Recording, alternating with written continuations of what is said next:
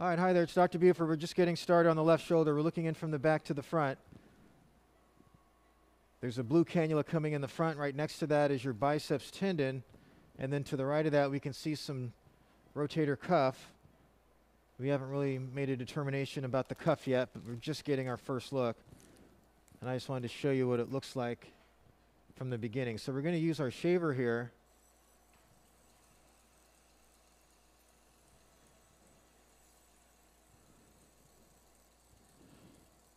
And we're seeing some old suture material right here.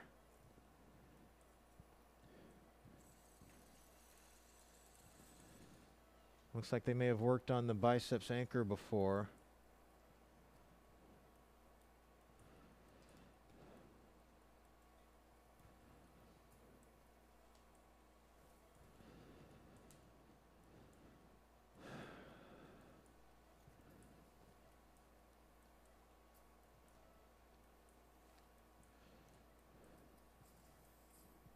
And here we can see an area in the cuff that looks pretty red.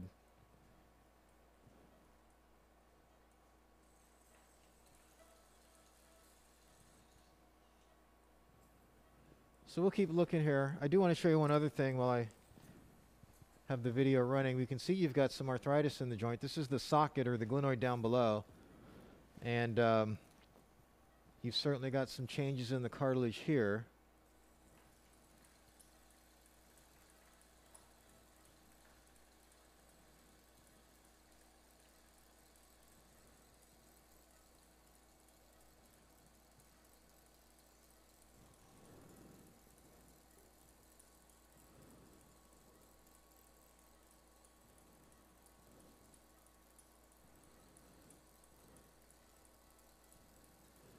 And then as we look at the humeral head up above, you can see some changes here. See how rough this is? And so this is what arthritis looks like in the shoulder joint, where the cartilage is starting to break down a bit. So we'll work on some of these areas for a little bit.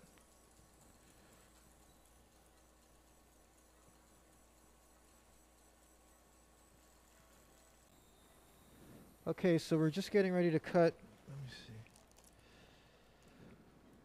the biceps tendon because it was torn at its insertion. Hold these a little snug right here.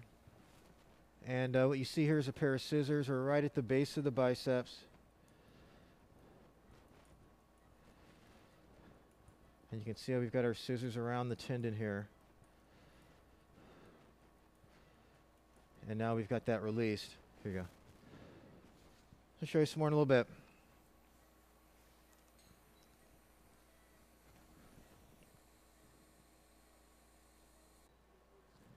Okay, so here's the marker stitch in the cuff. So this is where the cuff was the most red on the articular side. On this side it looks okay. It's inflamed, but I don't see any tearing in it, at least no gapping.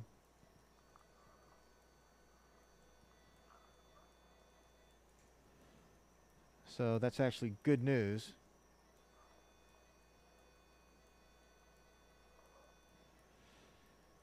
So as we probe around, I'm looking for any calcium or anything like that to worry about. There's something over here. Let's see, that's our cannula.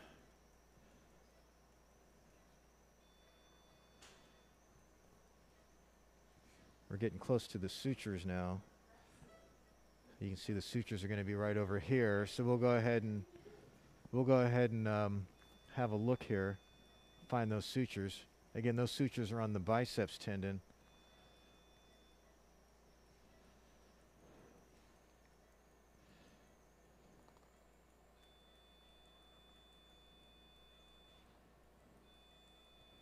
But the good news so far is that the rotator cuff looks okay. I'm a little bit concerned if that's calcium or not. I can take a spinal needle and sort that out pretty quickly.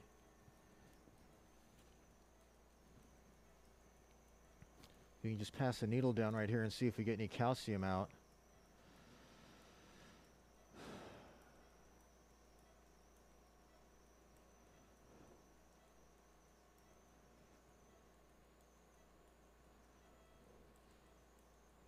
And I'm not, so at least not yet. Yes, I think that's good. That's good news. So we'll go off on the video for a minute. Okay, so we're done with the biceps tenodesis. We just put an anchor down and secured the biceps. You can kind of see the sutures going through it and down. That looks good. We had to do a little bit of a revision decompression, but not much. The first one looked really good. And just to have one more look at the cuff, this is the anterior part of the cuff, way up here. And then as we rotate, this is going towards the posterior, and I don't see any gaps. I see some redness, but I don't really see any significant calcium or any other things to worry about. We're going to have a little bit more of a look, but I think this will be the end of the video unless we find something else to do. Bye-bye now.